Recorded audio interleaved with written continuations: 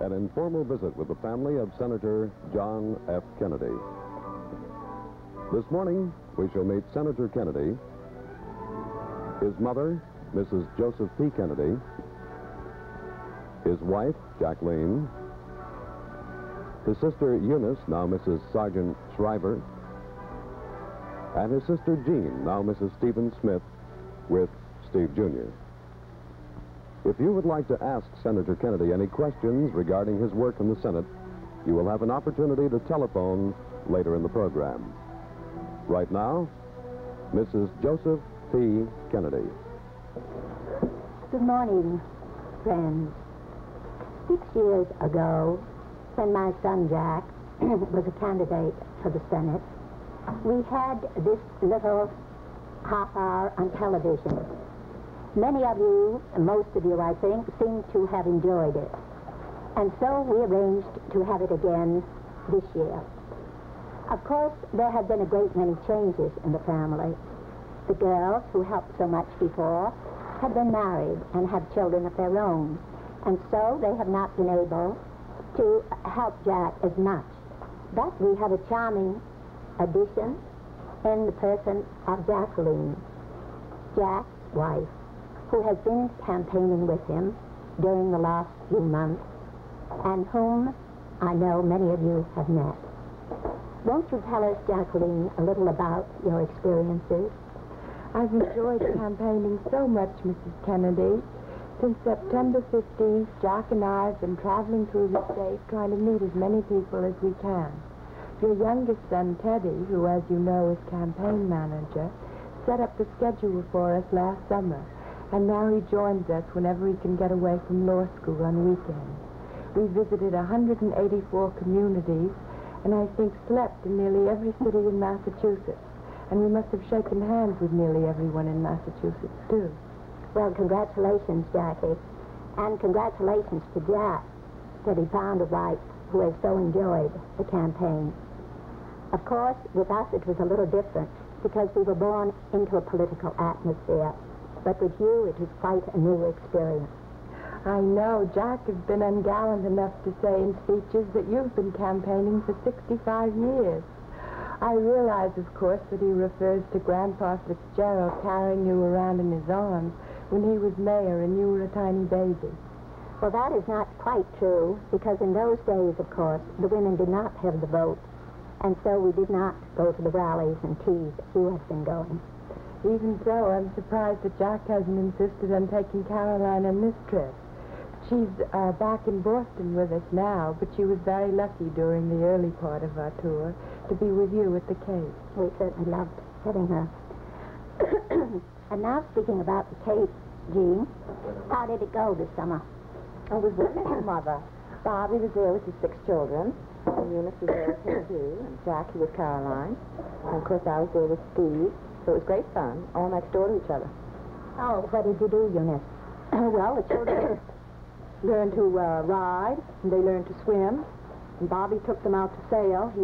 We had 9 of them down there between the ages of 1 and 7, and he fell in the first day he was teaching them, so they learned to sail very quickly.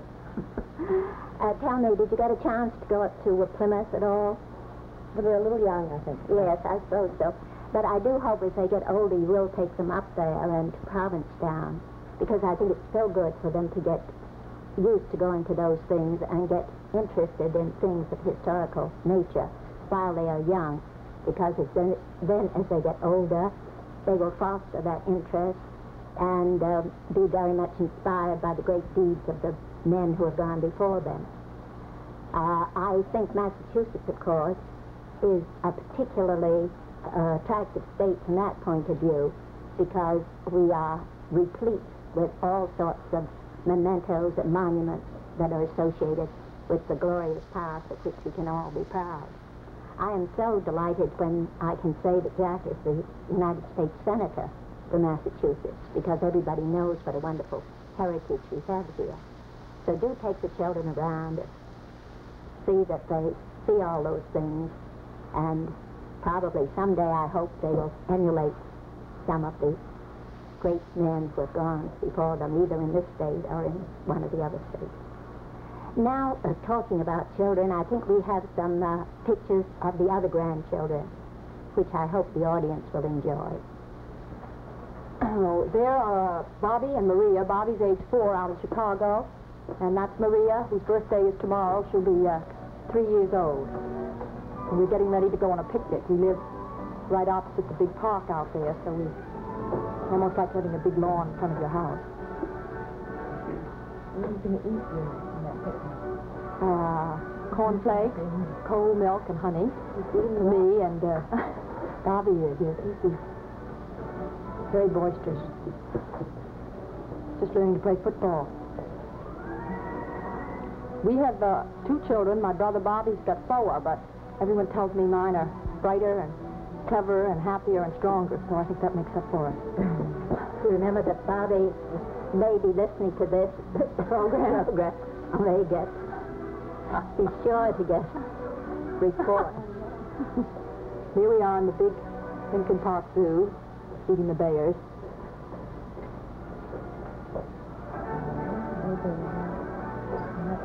There's an elephant right to the right there, but I hope they won't show that. Here they are. Really wild horses. Wild horses. Very graceful, Maria. She loves horses. Here we are on the picnic in the park, Sunday afternoon. You've been in Chicago, of course, ever since you've been married. She is, yes. And I know you like it so much out there. The sugar candy that... Were they sick after they ate that? No, I think they did very well. They ate all the nuts that were supposed to be for the elephants, but they did very well. Which is really good.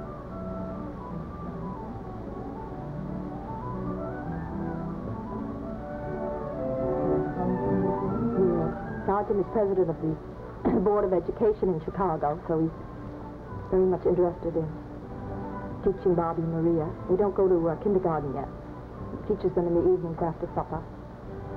Things that they're supposed to learn in kindergarten.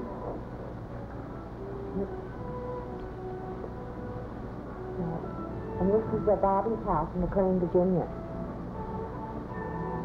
And here is Bobby showing us some pictures of autographs that he's been collecting for a number of years of former presidents. And I think this one is John Hancock, who was not a president.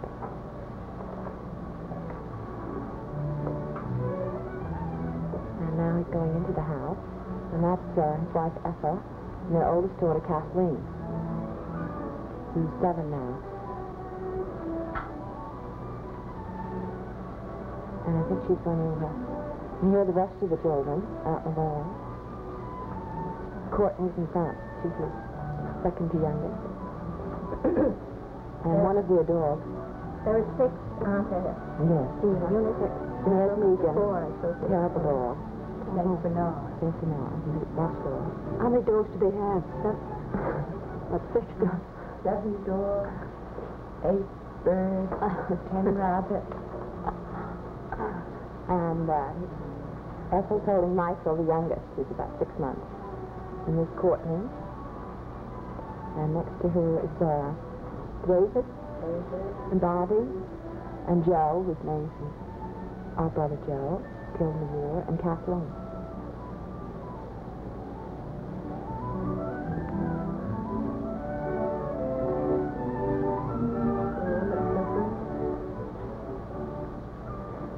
Bobby's and Castle's in front of There is Peter Lawson with his children and Pat on the beach at Santa Monica, where they live in California. There's Christopher, who's 4, and Sydney, who's 2. And they're playing with their father. I guess they're going swimming. And here they are with Pat inside the house. And they're building blocks. Their father's teaching them, too. Christopher's very dark, as you can see, and Sydney's very blonde. And Sydney's my godchild. I'm very proud of her.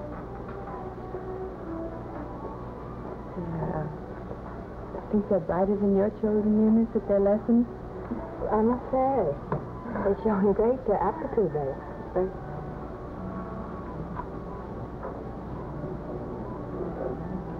Now she's going to knock it all over, I'm sure. Play down, maybe.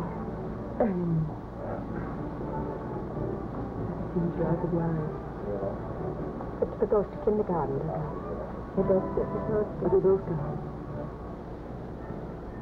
So nice for children growing up in Paris.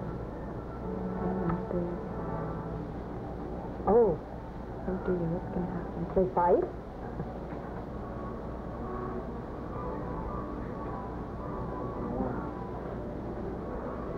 That brings them Eastern home. I understand the organ.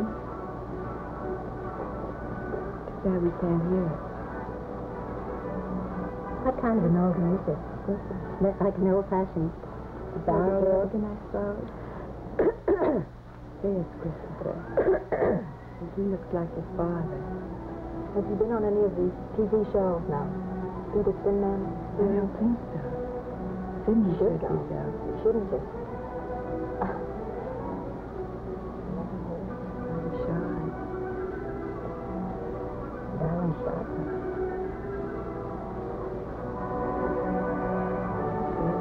The Norfolk at home.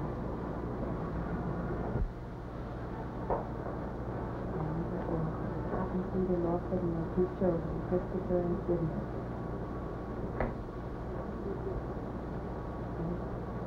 Well, I think the pictures of all the family were very good. I'm just sorry that Pat couldn't have come or that Bobby couldn't have come with all of his children. But I want to thank all of you for being here and coming from the far parts of the country to assist us during the last week of this campaign. And good morning, all you ladies who may be there. I'm very happy that you could be with us at home with all of my family this morning. If you would like to call with any questions about my record in the Senate or my stand on any issue, please call me right now at Stadium 2-0270 or Stadium 2-0271 or 0272. Jackie, Jean, and Eunice will act as my operators and give your calls to me. Before I go to the phones, I want to say just a word about this election on November 4th. One of the most difficult things an office holder has to do, in my opinion, is to ask people to vote for him. It isn't easy to make a lot of statements about my record or a lot of promises about the future, but let me say this. In the last month, Jackie and I have been in every corner of Massachusetts. And for the last 6 years, I have been directly or indirectly in touch with practically every citizen in the state. I think I know the people of Massachusetts pretty well, and I think they know me. I think you know what I stand for, what I am trying to do for our state, and how I believe a public office such as United States Senator should be filled. So without, I hope, being too presumptuous or taking too much for granted, my biggest concern now is that you go to the polls on November 4th. In times such as these, when the right to vote, the right of free elections, is under assault all over the world, I really don't see how anyone can stay at home on Election Day.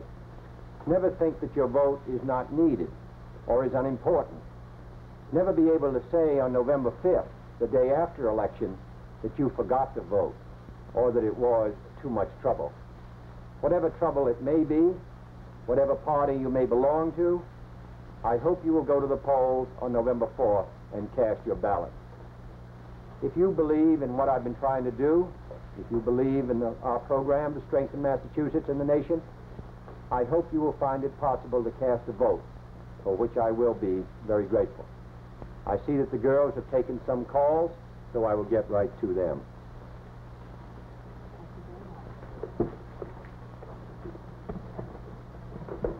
First question is, are we stronger than Russia? I think that strength is made up of many ingredients. We're economically stronger. We're politically stronger. I think that our greatest phase of weakness is perhaps in long-range ballistic missiles, where they have had a lead over us. I think it's going to take a concentrated effort during the next 2 or 3 years for us to catch up. I believe that effort should be made. I've supported a stronger defense in the past and will in the future. This question is, my husband's unemployment compensation check is too small, and he hopes for an increase. Well, it is a fact that the average unemployment check for one of our unemployed workers in this country is $31 a week. And the Bureau of Labor Statistics has shown that it costs a single person to live in one of our cities on a survival basis $52 a week.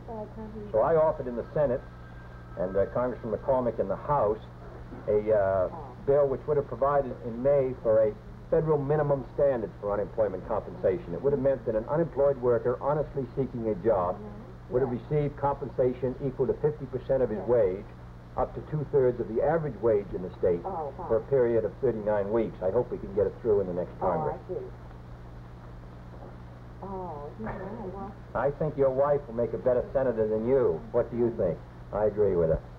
In any case, I have the benefit of her advice, so maybe I'll improve. Is my boy going to be able to get into college? Well, it is a serious problem. In the next 13 years, by 1970, in other words, we're going to have, in place of the 3 million boys and girls getting into college this year, we're going to have 6 million. In the state of Massachusetts, instead of about 123,000, we're going to have about 270,000. That means we're going to have to double our facilities. Now, in our private universities, I would hope, and I say this as an overseer of Harvard University, that we would be able to get more assistance from private endowments, from business groups, and others. But in addition, the federal government can play a role. In the last housing bill, which was defeated by 3 votes in the House, it provided, in addition to loans for the construction of college dormitories, it also provided for loans for the construction of classrooms. And then I think the state has a major role to play to develop the state university. I think it's going to require a concentrated attack because we need the best educated citizenry that we have, that we can find, and I don't think any boy or girl who is talented should be denied the right to go to college. Did the McClellan Committee investigations accomplish anything? Well, I was on the McClellan Committee. My brother was a member as well as being on the Permanent Labor Committee, and I think the committee did accomplish something. It did bring to light the problem of the infiltration of racketeers into the labor management picture and the use of unions for the advantage of these racketeers and the infiltration into business of corrupt people who had nothing in common with the labor movement or with responsible business. We brought it out. The Kennedy-Ives Labor Reform Bill, which was written by Senator Ives of New York, a Republican, and by me as a Democrat, which was to carry out the recommendations legislatively of the McClellan Committee, passed the Senate by a vote of 88 to 1. It was defeated in the House 198 to 190. I can assure you that we're going to start again next January because I think responsible legislation is supported by honest labor and management alike. If I write you a letter in Washington, will you answer it? Well, I can assure you that we will. I won't be able to do it for the next few days, but after election, I certainly would look forward to hearing from you, and I really mean that because the more information we get from our people back home, the more we know how they feel and what the problems are, and the better we're able to represent you in Washington. So I would hope that not only will you get an answer, but I would like to hear from you. Can we stop the rise in the cost of living? Well, the rise has been going up steadily. It stopped in September, and there's been a stretch out since then. But it did go up 3 or 4% in the 7 months preceding. It's difficult in a free society where everyone can go their own direction to have the complete control over the cost of living. But there are several things that can be done. In the first place, the Federal Reserve Board can administer the credit supply of this government in a way which will restrict inflationary pressures. We can make sure that we do not spend too much in government, that we don't have deficit financing, which is a stimulation to inflation and to higher prices. We can make sure that those prices which are controlled, such as natural gas and the basic commodities and public utilities here in a state like Massachusetts, that they're administered fairly and well, and in a whole variety of ways do our best to attack this problem, which I think is a terribly difficult one, particularly for those people living on fixed income and on retirement, to find that their retirement check every month is becoming worth less and less. I think it's the #1 problem, and I hope that we can take more effective action in the coming months and years. If you are a Democrat, why is my boyfriend a Republican supporting you? Well, I don't know unless you've talked him into it. But in any case, I hope that every citizen of Massachusetts regardless of their party, if they can, will support me, and if they cannot, of course, that they will support my opponent. In any case, I do hope, as I said before, that they will come to the polls and vote, and I'm glad to hear that we're getting that in this case a Republican is supporting us, because I think I've attempted to represent all the people of this state in Washington in a responsible way. Final question of this series is, what are you doing for the fishing industry? Well, the fishing industry has been one of the industries hard hit by excessive imports. And in 1954, the Congress passed the so-called Saltonstall-Kennedy Act, which was sponsored by both senators from Massachusetts.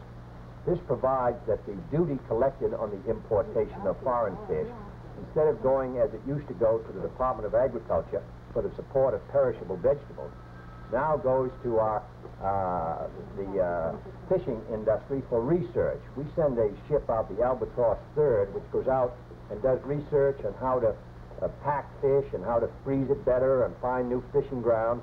And in other words, help by research the fishing industry to develop its resources. In addition, Senator Saltonstall and I have introduced a bill this year which came out of the Senate committee and which I hope will pass next year, which will be of more direct assistance to the fishing industry, provide a revolving fund for the purchase of new vessels, and provide other protections for the fishing industry, which are greatly needed. Without a strong fishing industry, we don't have a strong economy here in the state of Massachusetts. Do you think that our light bill is too high? Well, the regulation of lights and the price of those commodities comes under the state commission, and I think that they're best equipped to deal with that problem, because it doesn't come under the federal government, and I really haven't got information on it to give you a really intelligent answer.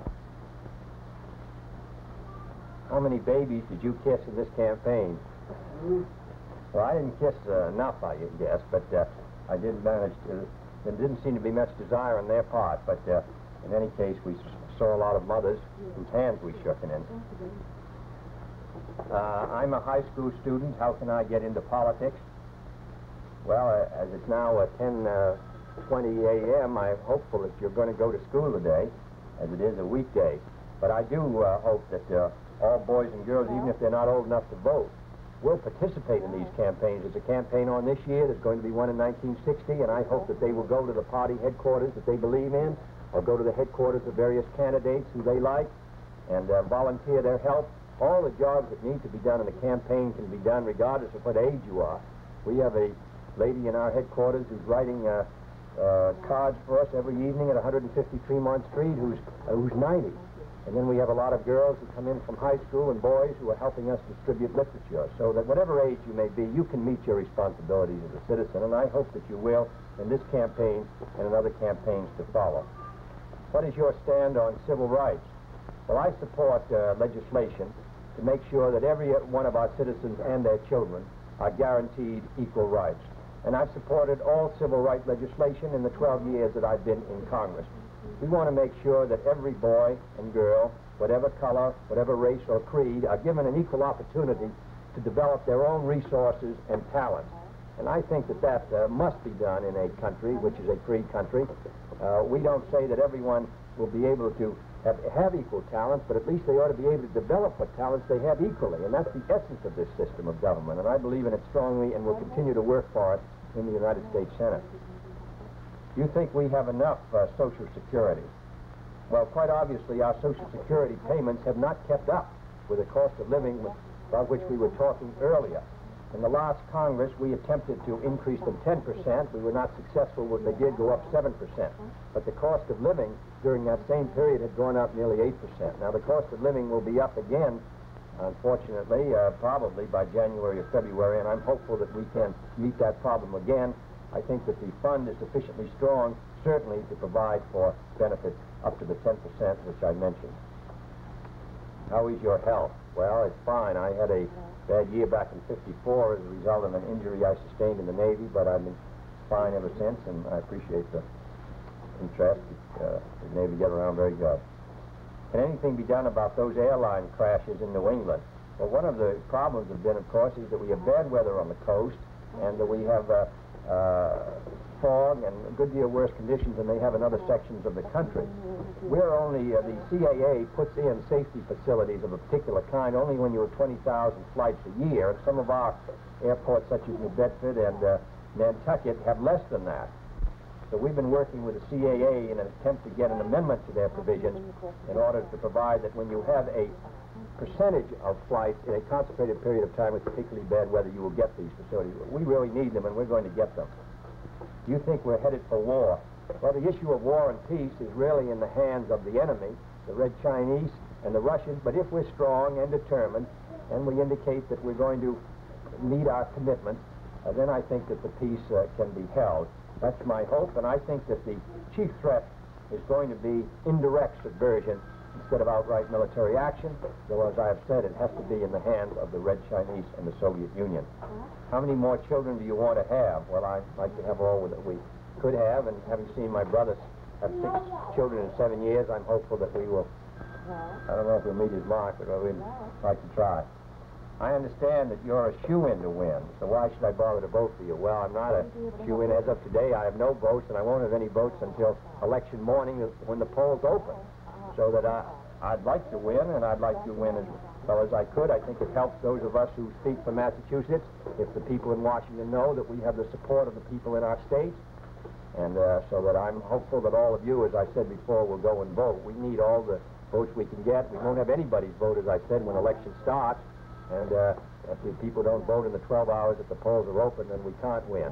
But if you all go and vote, see if we can get our friends to vote, then I think we do have a good chance to win, and I think it's going to make it easier for us to speak with more strength and vigor in the Senate if people realize that the people of Massachusetts have given me their support. So that I guess this is about all the questions that we have time for. I'm very grateful to you for having come this morning and having the coffee hours. We're going to be sending a lot of younger people around to your homes during this week with distributing a magazine, or really a tabloid, which has some of the things that we've done. I hope you will have a chance to say hello to them. And I want to thank my mother and all my sisters for coming once again to help me in a campaign. And now I'd like to have you come over and meet what I hope is our greatest rooter, but is our greatest campaign worker in the future, our daughter Caroline. Caroline, why don't you come over here and see what's going on?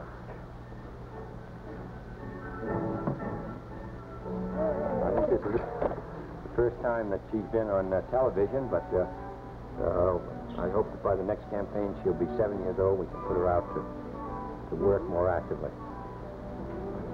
We want to thank you again for coming. She's the youngest member of our family, but I'm grateful to her and to my wife Jackie and to all my sisters, as I've said, and to my mother especially. As it was said, she started campaigning for my grandfather Fitzgerald when he was mayor in 1908, and she's been working for either her father, her father, my grandfather, or my father, or for me for the last half century. So we're very grateful, and we're fortunate to have her help, and we're fortunate to have Caroline, who's now 11 months and will be a year old November 28th.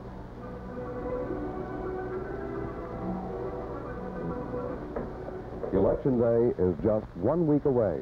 Next Tuesday, exercise your right to vote and re-elect Senator John F. Kennedy, United States Senator.